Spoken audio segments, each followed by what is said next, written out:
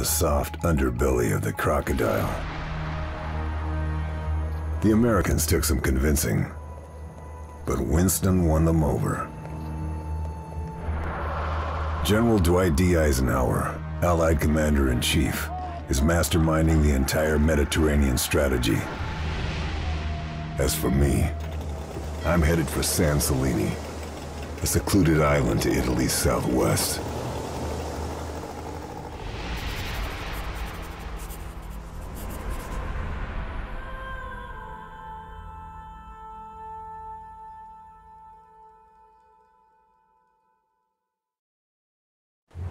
We've been losing ships in the area. British intelligence thinks the Luftwaffe's presence on Celini might explain why. The Royal Navy dispatched a captured Italian freighter, the Orchidia, to investigate.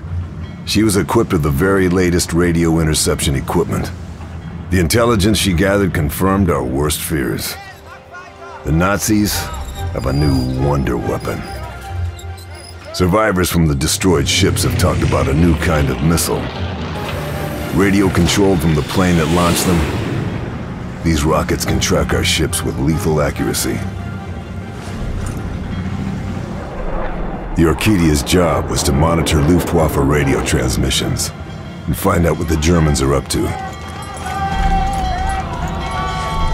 Even if that meant making the ultimate sacrifice.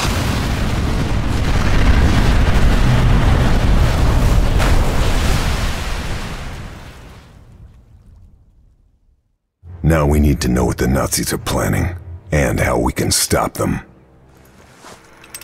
A member of the Luftwaffe's top brass is on the island. General Tobias Schmidt. It's no secret Hitler thinks highly of him. Schmidt would never let himself be taken alive, and he'd never betray his beloved Führer.